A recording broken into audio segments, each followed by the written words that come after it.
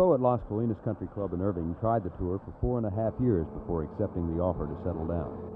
Now Rives McBee spends much of his time in the office instead of on the golf course, surrounded nonetheless by mementos of past accomplishments, such as his scorecard of the then record round of 64 he registered in the 1966 Open in San Francisco.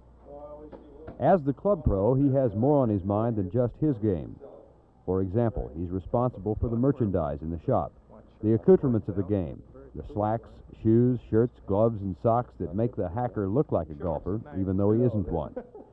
The tools of the sport are also for sale, the woods and irons that some men use infinitely better than others. All of this merchandise belongs to McBee, and he must move it. Rives and his 3 assistants are also responsible for the care of the carts. And in the basement workshop, a 5-iron, bent to grotesque proportions by an angered golfer who tried to use it as an axe on a nearby oak. The 5-iron will be fixed, just another part of the job. So with all of that, there's not a lot of time for golf. But when there is, Rives tries to approximate the conditions he'll find at the Open, and that means the rough. In an abandoned part of the driving range, McBee will spend hours with the wedge, getting the ball out of the stuff into which he hopes he does not get next week. Rives McBee qualified for the Open 2 weeks ago, grabbing the final one of 7 spots available to golfers in this region.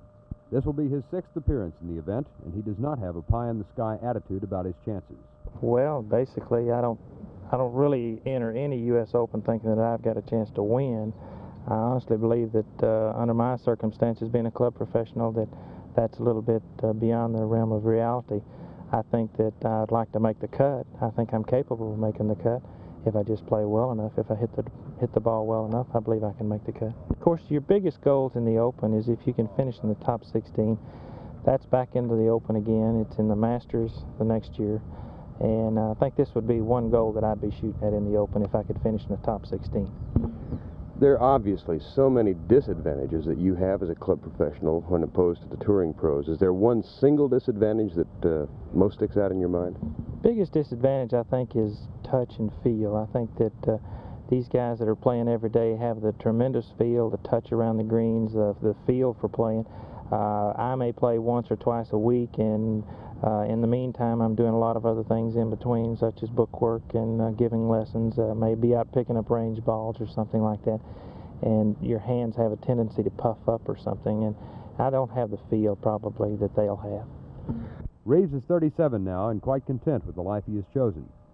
And as he heads for Chicago on Monday, he does so secure in the knowledge that no matter how he plays, next weekend he'll be heading back to Irving, back to his wife Kay and their 2 daughters, back to Monday morning golf lessons at Las Colinas, back to bills and bags and warped irons that must be fixed. Rives McBee, contestant, United States Open Golf Tournament 1975.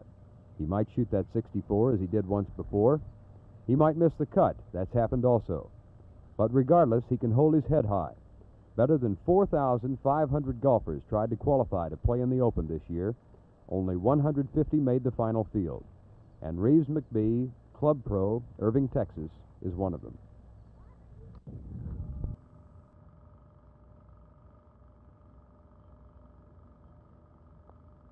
One time, all right. How was that? Stay with it.